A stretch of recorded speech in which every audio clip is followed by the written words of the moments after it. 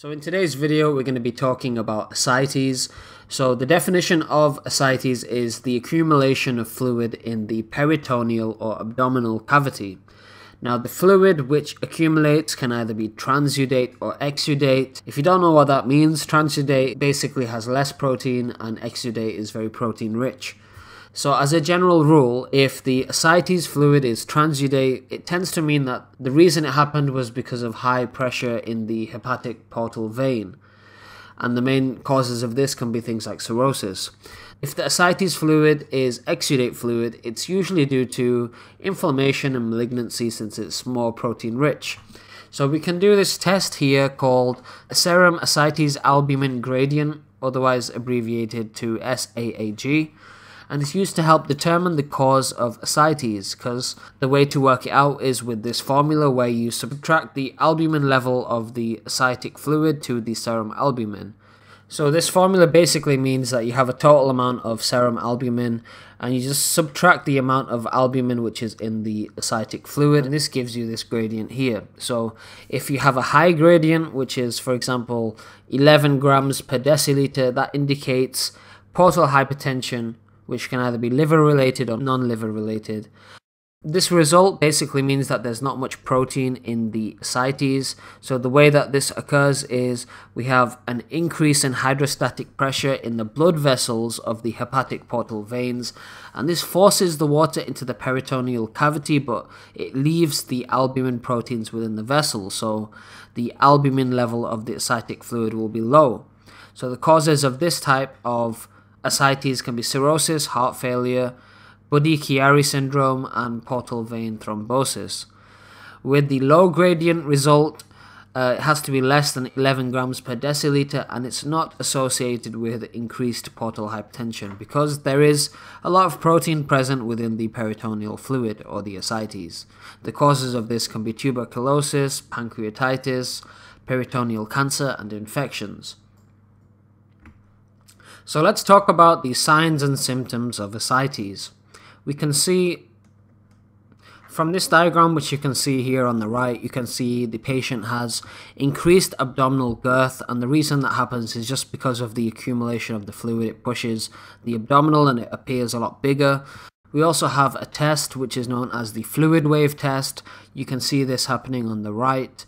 Basically, you place the patient's hand in the middle of the patient's abdomen and then you tap from one side of the stomach. And having your hand in the middle will basically stop any vibrations. But with patients who have ascites, the vibrations are carried through the fluid, which is in the abdominal cavity. So when you tap on one side, it's felt on the other side, and that's a sign of ascites.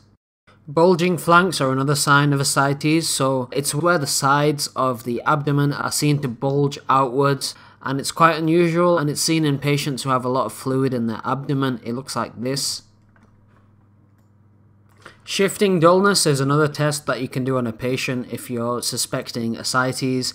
It's where you have the patient lie firstly on their back and you're tapping using your fingers over their abdomen, trying to find signs of dullness while you're tapping. If you do suspect that there is dullness, you mark this position and have the patient lie on their side in the opposite direction, and then you tap in the same place, and if it was fluid which was present, it should have shifted up in position because that's how fluid is. If the dullness is still in that same position, then it's likely that it's some kind of abdominal mass or feces. However, if it was fluid or if it was ascites, then you won't hear that dullness when tapping in that same position again because the fluid has moved upwards. Also, the patient may experience shortness of breath because of the increased weight that he's carrying in his abdomen, so that can lead to more tiredness and shortness of breath. You can classify ascites based on how severe it is, so grade 1 is very mild and it's only visible on ultrasound and CT scans. Grade 2 is detectable with this flank bulging and the shifting dullness. And grade 3 is directly visible and the fluid wave test is positive. The causes of ascites are numerous, so there's quite a lot of causes. I've listed some of them here. The ones in green are due to a high SAAG result, so that means the ascites fluid is transudate, so there's not much albumin protein in there. So the cause of this can be cirrhosis, heart failure, Bulging syndrome, constrictive pericarditis, and kwashiorkor. The ones listed in blue here are due to low SAAG cases, so they contain a lot of protein. These causes can be cancer, tuberculosis, pancreatitis, and serositis, nephrotic syndrome, and angioedema. And we have some rare causes as well, such as Meig syndrome, vasculitis, and hypothyroidism. The diagnosis of ascites, there's quite a few tests to help distinguish the type of fluid. We have the serum-ascites albumin gradient test that helps to determine whether it's an exudate fluid or transudate fluid. A complete blood count is also done along with the liver enzymes and basic metabolic profile. Ultrasound is also done to scan the abdomen, and an abdominal CT scan is also done as well. This is just also to rule out any abdominal masses which may also be present as well.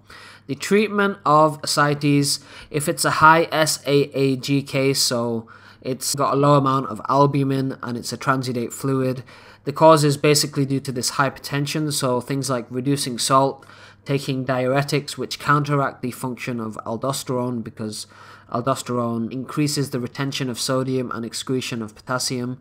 These drugs like spironolactone, which counteracts aldosterone, are useful. Drainage and transplant surgery is also considered. In low SAAG cases, which is due to exudate or higher amounts of protein in the fluid, it doesn't respond to salt or diuretic, so the treatment of the underlying cause of the ascites is the most important method.